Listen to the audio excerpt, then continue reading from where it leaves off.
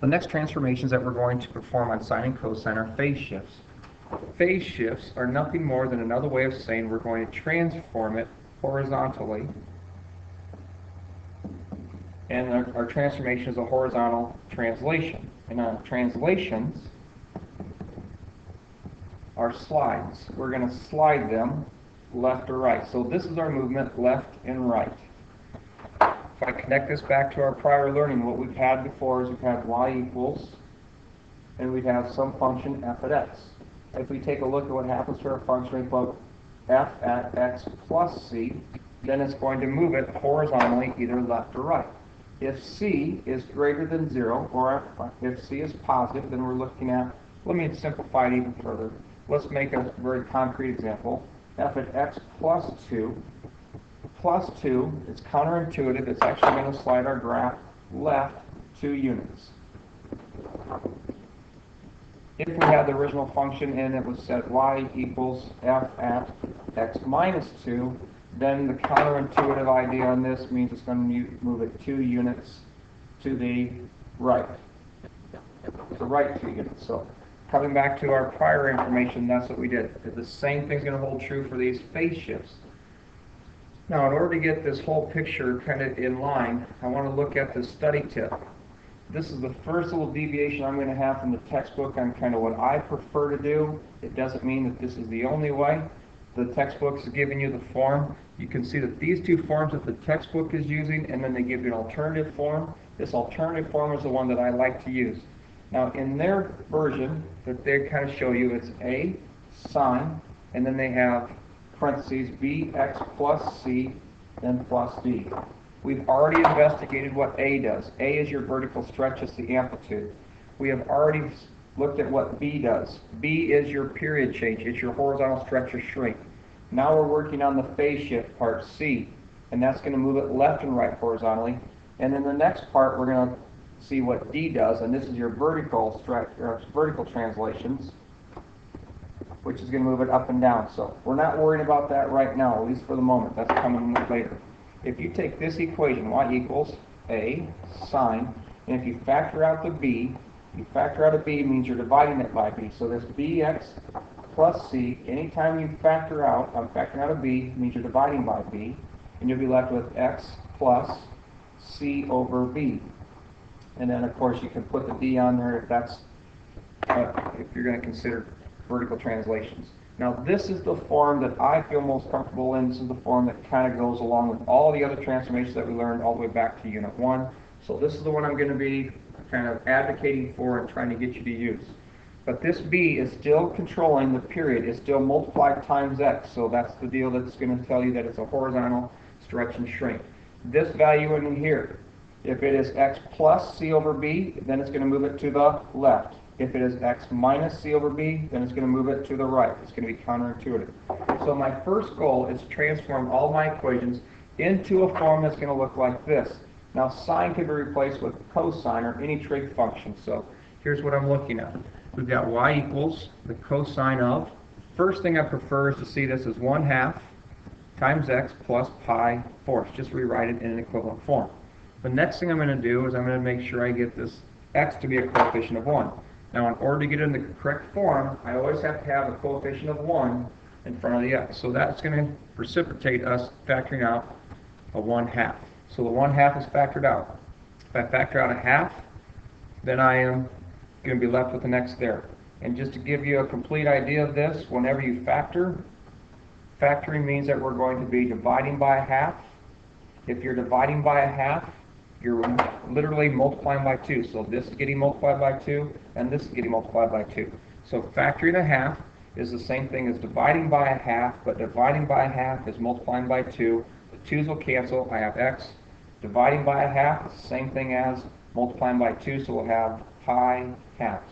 So it'll be plus pi halves. So that's just the factoring principle that we have to get through. Now the next thing is to go ahead and try to graph this function. So let me just kind of go through this without any other considerations with the period or the phase shift. Typically a cosine curve starts at 1, finishes at a negative, or goes down as low as a -1. Cosine curves start at a maximum, and then 2 pi units later is back at a maximum. So I'm going to go pi halves, then pi, then 3 pi halves, then 2 pi. So we'd be at the maximum. Halfway in between, we'd be at its minimum. Halfway in between, we'd be at 0. So this is what our parent function cosine of x is. Now we've got to do a couple of transformations to it. First thing I want to do is I want to take care of this phase shift.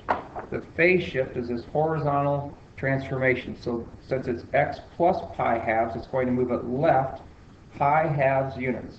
So that means all of these points are going to get shifted pi halves units to the left. So every one of these points, I'm going to x them out now because those aren't the ones that we want, are going to be moved pi halves units to the left. So this point becomes here, this point gets shifted, this point shifted, shift over, shift over. So now what we have is our graph that would be shifted pi halves units to the left. Well, that would be fine too, but the problem with that is we also have a period change. Okay, so now we've got to make sure that in this, since we take a half, what does a half do to our period? Well, the analogy that I've given you is half takes the speed of the Ferris wheel and slows it down by a factor of a half, which means your period is going to have to grow by a factor of 2. Or if you want to use their formula, you can always calculate the period by taking 2 pi divided by b, which is a half. And again, you're going to do a lot of these complex fractions. Dividing by a half, it's the same thing as multiplying by 2, and the period should be 4 pi. Okay, so starting to get the picture that this period is not long enough anymore, that when we start here at negative pi halves, we have to finish 4 pi units later. So what we got to do is we got to come down here and factor in 4 pi. So let me finish my units on the bottom here. So if this is 2, then we have 5 pi halves next. 2 pi. 5 pi halves. Just have to double check myself. Then we have 3 pi. And then that is 5, 6, 7 pi halves. And then 8 pi, which would be 4 pi. Now our period is 4 pi units long. So if I started negative pi halves and I go 4 pi units long, it would be at 7 pi halves. I'd have to be back at a positive 1. Halfway in between that, so I've got 1, 2, 3, 4, 5, 6, 7, 8 units. Go to the 4th unit, 1, 2, 3, 4. We've got to be at its lowest point. And then halfway in between, 1, 2, we need to be at its 0. And halfway in between our max and minimum 2 units, we have to be at its 0 again. So this is what the finished product of this graph is going to look like with all the details involved.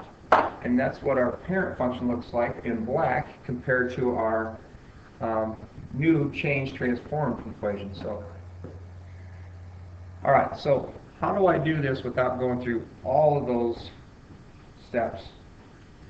And here's what I'm going to do. I'll show you the way I facilitate all these every time. This is negative pi halves. This is pi halves. 3 pi or pi. Get my labels in here again. Pi. 3 pi halves. We got 2 pi. 5 pi halves. And then we have 3 pi. 7 pi halves. And then 4 pi. First thing I do whenever I graph these, I think about what kind of function it is. It's a cosine function, so I know it's going to start at a maximum. Next thing I think about is the phase shift. The phase shift is going to push our graph, our first point over here to a negative pi halves. Then I go right to the period and say, what's the period going to be? The period, the half we said is going to be 4 pi.